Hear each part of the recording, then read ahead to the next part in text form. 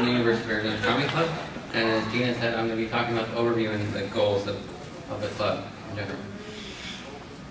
So, and the club started in 1980s, but by the early 2000s it was dying out.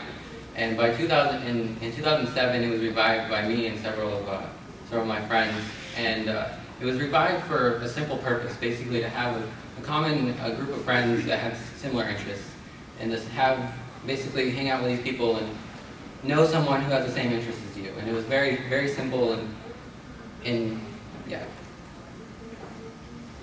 So the club has expanded a lot since then. It started with basically 5 members and 2 officers, and it's currently growing every year. Since then, we have 30 active members with about 7 officers, so it's grown a lot. And our current goal is very simple. It's basically to inspire and assist anybody who's interested in astronomy and science in general. So we're not limited to only astronomy discussions or astronomy majors. We're open to all majors and discussions about science in general. So some of the scope of the club now, we've grown a lot since the early days of just basically having someone with a similar interest as you. That's still a major part of the club, but we've grown a lot since then. So some of the main things that we're focused on, we actually do research projects. We have one research project that's completely ran by undergrads, based on exoplanets. We also have another one that's ran by graduate students that use Kepler data to study stars. And we also have another one that's run by a professor that also studies radio astronomy and molecular clouds through that. We also are very much into public outreach, like star parties and our website and stuff like that, and you'll hear more about that later. We also do a lot of professional development, such as coming to AAS meetings and helping with CVs and stuff like that. We also have presentations at our club meetings, so it's just students that you're presenting to, and you can get used to presenting in public. And we also do a lot of networking, such as AAS, and just the club itself is basically a networking group. You get to meet people who are going to potentially be working with the rest of your life and stuff like that, so it's really good. And a lot of peer mentoring goes on. It's kind of how the club works by default, and it just kind of is natural for everyone in the club. It's like the older members want to help the younger members, and it's a really good system that we have worked out. And we have a lot of community support, as Gina mentioned. University of Arizona Astronomy Department really supports us. We have Dr. John Beeging as our mentor. He helps us a lot whenever we need help. Also, the Planetary Science Department helps us a lot, and also our local planetarium too. So we have a lot of support, and all of these topics that I went over very briefly is going to be discussed in the following talks. So stay tuned for those. It's going to be really awesome. Thank you. And if you have any questions, let me know. Good timing. Questions? Yes. Jake, what are some of the other disciplines, other subject areas that are part of the club that are at U of A? Yes, we have an English major, we have psychology, we have biology, microbiology, we have math, computer science. So we're open to anybody. We've actually, like the paper that we published, we actually had other majors besides astronomy on it, which we thought was really cool. Yes.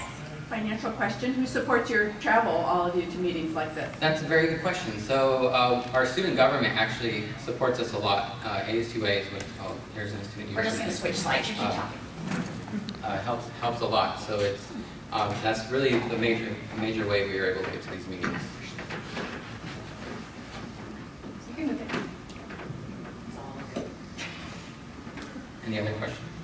Well, yeah. I don't want to take a question away if it's actually the next section. It's okay, nope, there's time. Is the next section about the research results? Yes, actually. Okay, I'll wait. Okay. Great. Thank you. Oh, there's a couple more questions. Oh. Gina. Any others? I have a few. Okay.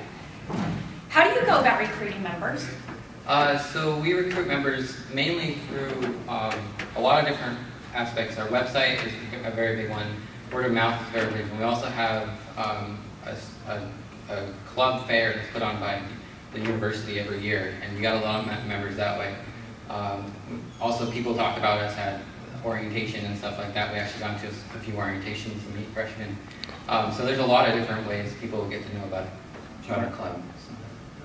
Is there any, I mean, maybe it'll come more from this meeting than anything, but has there been any interest from outside of the U of A club attendees or wanting to be a part of the club?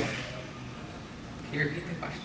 Yeah, have you had anybody from outside of the U of A want to become part of the club? Students that maybe you meet in meetings or anything like that?